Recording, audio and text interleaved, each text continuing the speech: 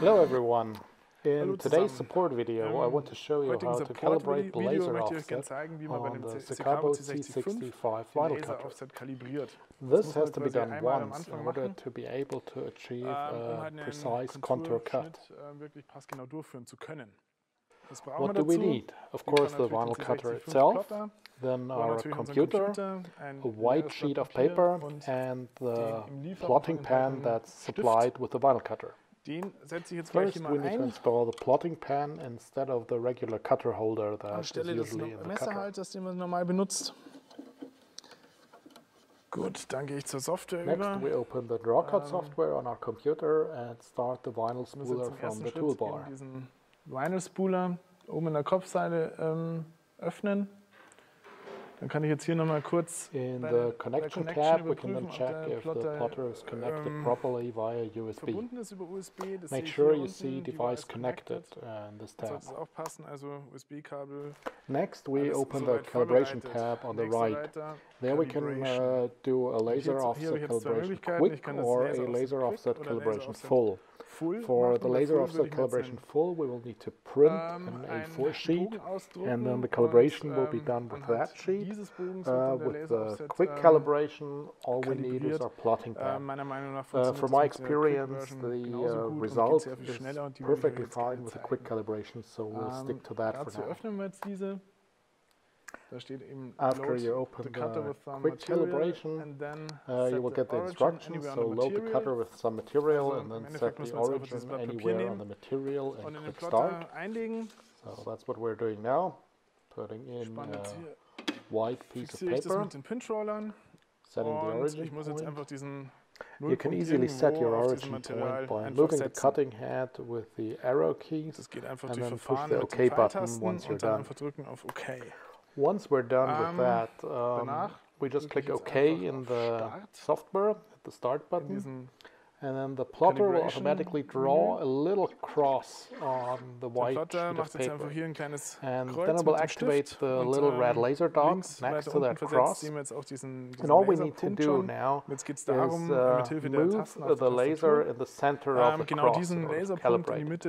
And this is not done on the plotter itself, it's done with the arrow keys on your computer. So make sure your computer is right next to the plotter.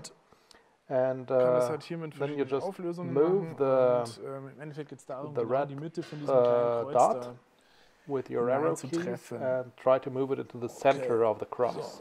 Once the cross is in the center of the crosshair and we confirm with the OK button, the plotter is calibrated in the software, so now the software knows the correct laser offset, and now we can start doing contour cutting with the C65 vinyl cutter. The method is exactly the same for all C5 machines, so it also works on the C120, 5.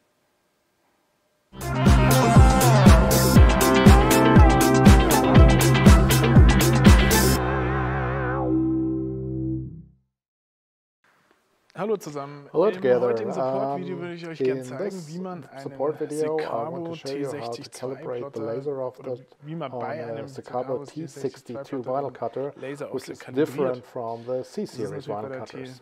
The procedure is the same for all T2 series vinyl cutters, so no matter if you have a T62, a T122 or a T162 machine.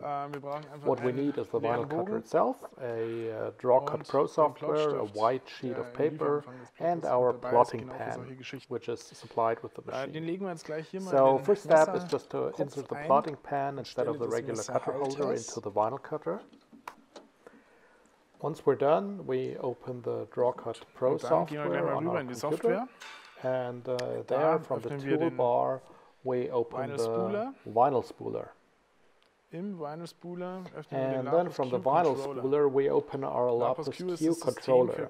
Lapis Q is the contour cutting system that is in all the Secabo T2 series machines. From the Lapis Q controller, we click on Cutter and select Auto Laser Offset Calibration. The software now asks us to insert a blank sheet of paper and position the plotting pen somewhere around the center of the sheet of paper. It doesn't need to be exactly in the center, just somewhere in the area of the center. So we just put in the sheet of paper and close our pinch rollers, and then we set our origin point of the cutting head with the arrow keys on the cutter somewhere in the center. Once we're done with that, we need to confirm that the sheet is inserted in the cutter in the DrawCut software. The machine will then first do a little measurement, and then we need to confirm again that we're now ready for the auto calibration. And now the machine will start to automatically calibrate itself.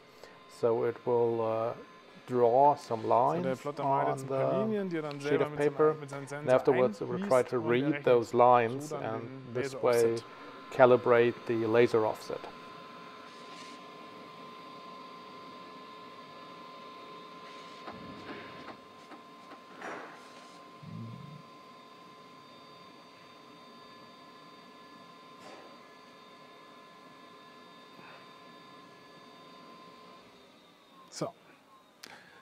So, das war's dann jetzt auch. Jetzt so now we're done with the calibration. That's it. It's calibrated this device at 22.96 millimeters and 5 millimeters. In the cutter settings, we can now see the values that have been stored into DrawCut. And in the next step, I can write these values into the cutter's memory. So next time I'm connecting a different DrawCut, I can just read them from the cutter memory. In order to do that, I need to click Advanced in the Lapis Q controller and select Write Laser Offset to the cutter memory. Click on it, and now it's done. The main purpose of this feature is when you are using multiple Secabo vinyl cutters, so I have a T60 vinyl cutter plus a flatbed cutter. Every machine has a slightly different offset, and as you don't always want to recalibrate this way, you can simply read the right offset from the machine, so it helps you either if you switch machines from time to time, but also if you're using multiple computers to control the cutter. Einfacher, wenn jetzt verschiedene Geräte get the right value from the machine, and you only have to do it once for each machine and then store the value in the machine's memory.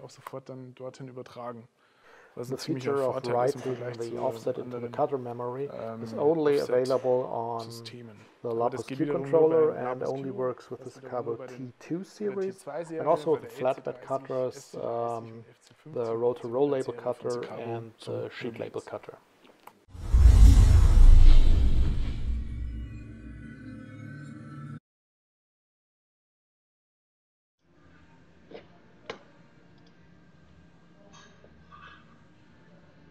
Hello together.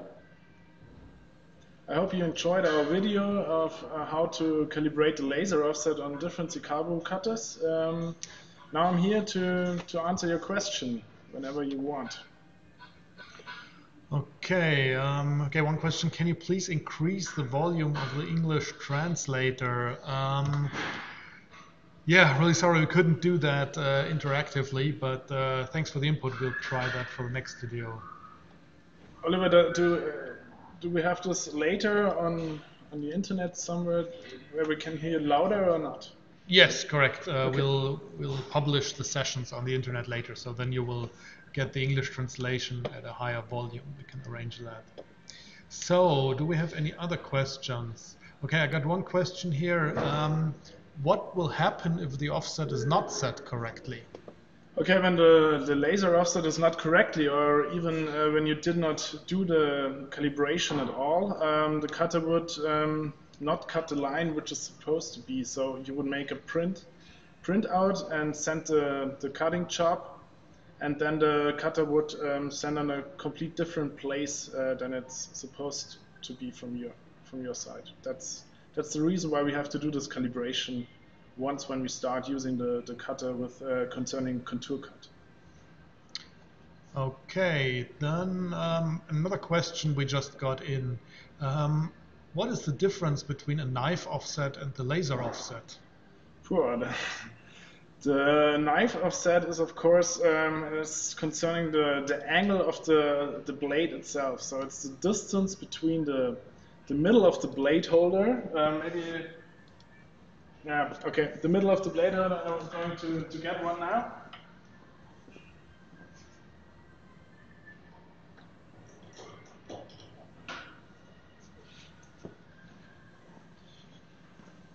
The blade offset is the difference between the middle, direct in the middle of the blade holder and the point where the edge of the blade is. So that's the distance between those 2 points, and it's different on different types of blades. So on a 30-degree blade or a 45-degree blade or a 60-degree blade, you have a different blade offset. And the laser offset is the distance between the sensor and the middle of the blade holder.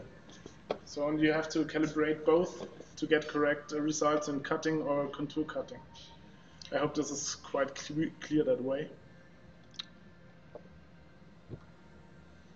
Okay, then another question. How do you read the offset from the plotter once you've written it into the plotter? Okay, for this I will go to the software, and you can see it on the screencast now.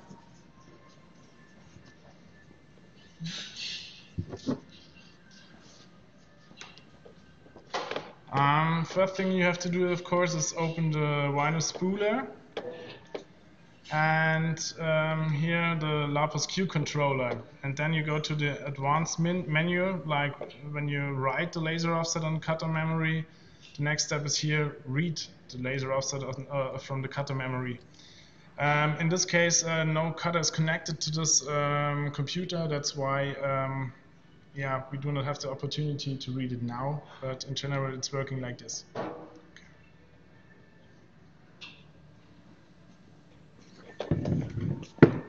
Okay. Do we have any more questions? Let's take a look. There we have another question. After calibrations, can we cut darker color vinyl? After the calibration, it's not really has to do something with the color of the vinyl. So it's really the calibration is really only the distance between the sensor and the middle of the blade holder, and not about the sensitivity of the sensor itself. So nothing to do with it. Okay. Any more questions from our viewers on Facebook, YouTube, or on our website?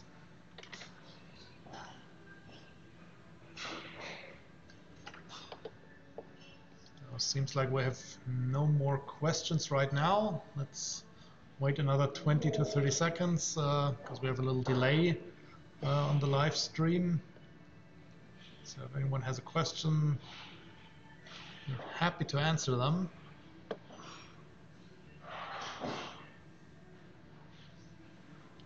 Otherwise, we see you at 3 o'clock for the next session about the digital finishing machines in German, and then in English at 4 o'clock for the digital finishing machines. Okay, thanks for your attention. See you.